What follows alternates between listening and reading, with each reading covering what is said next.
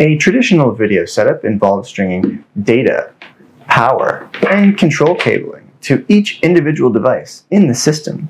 It also requires switchers and other accessories for these devices, and this can get very complex and very expensive very quickly.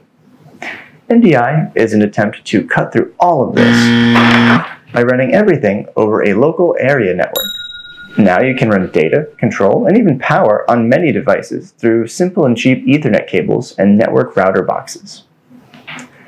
Additionally, you can have your producers and editors work on PCs, moving workflow to a universal standard and shifting from hardware solutions to software solutions. A prime use case here is a situation where you have a central control room mixing video and audio feeds from several locations in the same building. For example, a school might have a video production control room that can accept feeds from NDI-enabled devices all over the school. Permanently installed cameras and audio equipment in lecture halls can stream and record lessons.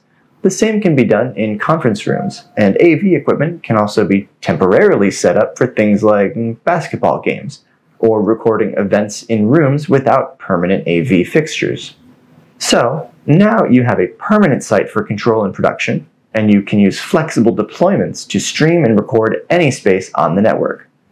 Taking it a step further, using NDI Bridge, you could connect 2 control stations at 2 different sites using 2 different LAN networks, and combine all of these feeds into one production. The possibilities are endless. Thanks.